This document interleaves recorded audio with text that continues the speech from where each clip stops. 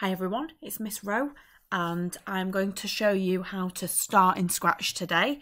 In schools, especially secondary schools, we teach 1 hour a week. Some get 2 hours a week on computer studies, computer science, ICT. So obviously I'll just upload what I can and you can have a little play. Okay, so first steps. So this is the desktop version, so you can find that on the Scratch website. I'll just show you how to do that in a minute. Obviously this is the one that you put on, you can download on your computer. You can have a Mac version, we can have a Windows 10 version, but obviously if you've got some of the older operating systems it may not work. So in that case we'll just go onto scratch.mit.edu. So just go onto that website there and then you can start creating without having a application on your laptop or PC. So just click it, start creating.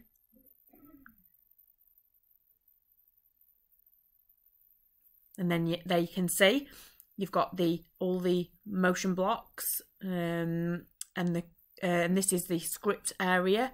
You've got the tutorials up here if you need them. Obviously, I'd definitely watch this one down here. It'll help a lot.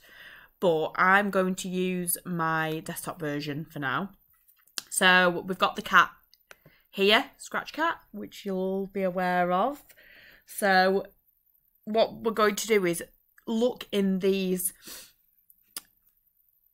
block menus. So we've got motion, then we have looks, so we can say hello, we can make a little conversation, we can switch our costume, and I'll show you how to use that in a moment.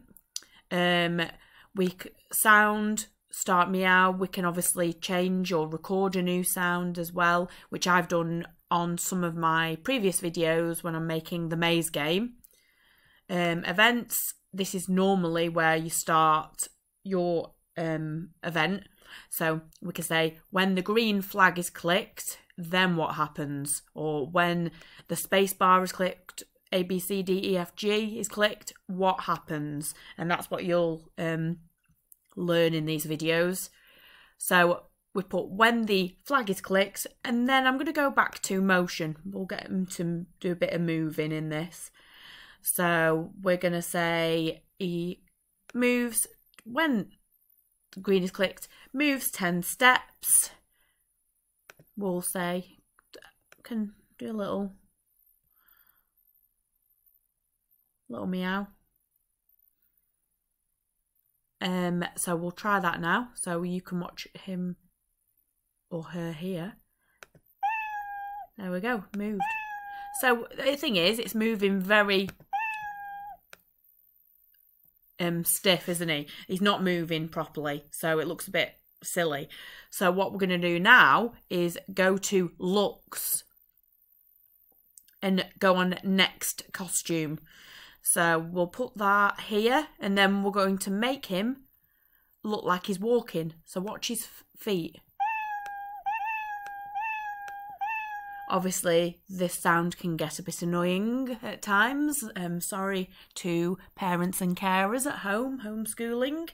But this is what we have to listen to in our 1 hour lessons times 30 children. So, obviously, because he is moving there, looks like he's walking. So, it only, obviously, will move every time you click the flag. So what we're going to do is we're going to add a repeat in, so we don't have to do that. So go into the events, and then you can see the different types of options there. Go into control, and then you can see here repeat. So instead of us having to click each time, so green flag, don't want to keep doing that. So we're going to add the repeat in. Really simple. Add the repeat in there. And then now it's going to move, we'll say 10 times. Sorry about the meow because it may get annoying. But here we go.